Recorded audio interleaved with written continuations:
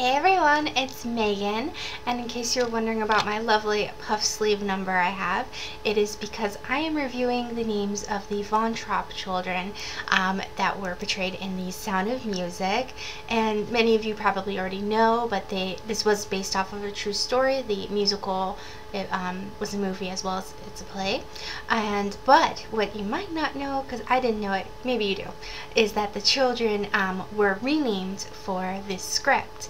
So I didn't know that. I just assumed that those were their actual names. So I'm going to tell you what their real names were and then what their names are for the musical, and you can kind of decide which ones you like better. And you know, their governess, Maria, don't worry, I won't break into song.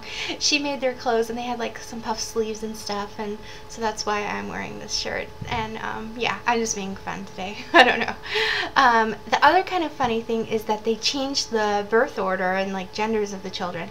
So not the genders, they're the same amount of like girls and boys, but they did, like, there is no Liesl, but she's not the oldest. What's going on?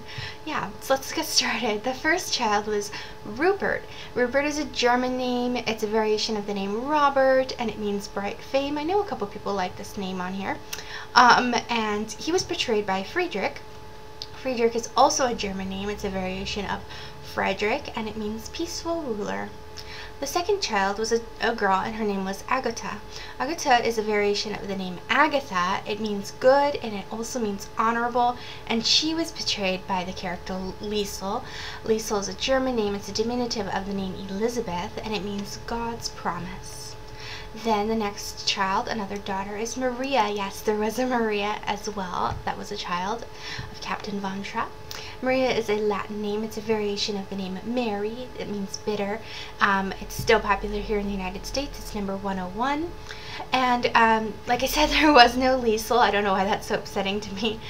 But Maria, this little girl, actually had a really beloved doll that she took with her, and that doll's name was Liesl. So that's kind of interesting. And the character Maria was portrayed by Louisa. Louisa is a German name, and it's a variation of the name Louise, and it means famous warrior. The next child was Werner. Werner is German. It means guard or defender, and he was portrayed by the name Kurt. Kurt is German, and it means courteous. It also means polite.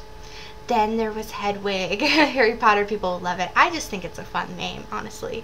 Hedwig is German. It means war and strife. A lot of famous people with this name have gone by the nickname Hetty.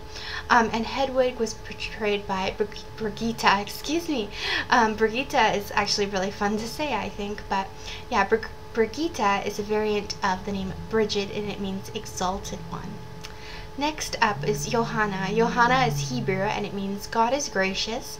It's number 482 in popularity, and she was portrayed by Marta, who, when I was growing up and watching this movie with my parents, I loved Marta because she had like long dark braid, and I always had my hair in long dark braids. Marta is a Hebrew and Roman name. It's also an Aramaic name, and it means lady. And then the last of the children is Martina. Martina is Latin. It means warlike. It can also mean dedicated to Mars. And she was portrayed by Gretl, and Gretl is a variant of the name Margaret. That means pearl. So those were the children in the musical and play, but actually Maria and Captain von Trapp did go on to get married and have 3 children together. Actually, she was pregnant a 4th time, but miscarried that last one. But 3 children that survived that they had together. The first was Rosmarie. It's a variant of the name Rosmarie with an E in there at the end of Rose before Marie. It's a French combination of the names Rose and Marie, and it means dew of the sea. It's kind of cool. And then the next daughter they had together was Eleonore. And Eleonore is German. It's a form of the name Eleanor. It means sun ray or shining light. And then they had Johannes. Johannes is German and Dutch. It means God is gracious. So those are the Von Trapp children for you.